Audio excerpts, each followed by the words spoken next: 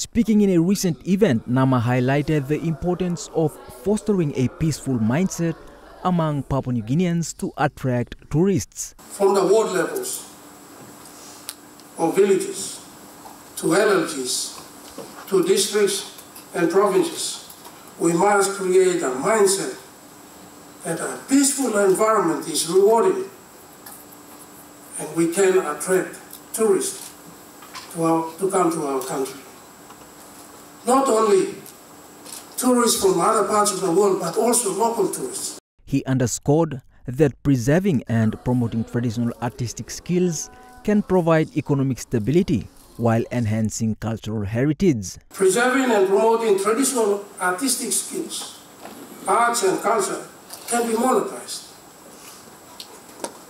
That singing and dancing and our knowledge and links to our immediate environment, flora and fauna, can be turned to cash if the atmosphere is right.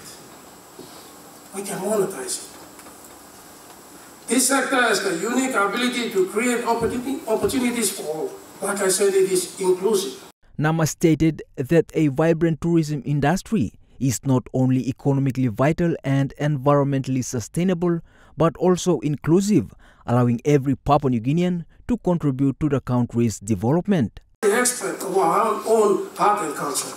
Now, if we were to monetize that, would all Papua New Guineans be fully employed today?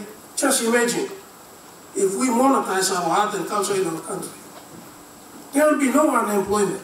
Everyone will be engaged because tourism, art and culture is inclusive. In economic landscape benefiting all citizens of Papua New Guinea. James Guken, National EMTV News.